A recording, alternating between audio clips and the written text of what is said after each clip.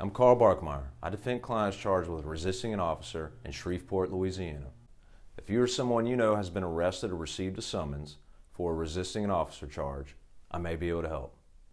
For over 14 years, I've defended hundreds of clients with resisting an officer charges in Louisiana. Please see my website for more information on resisting an officer. There's a lot of information regarding the penalties and defenses to these types of charges. The criminal laws in Louisiana get harsher every year. These charges require serious care and skill, of which I provide to my clients.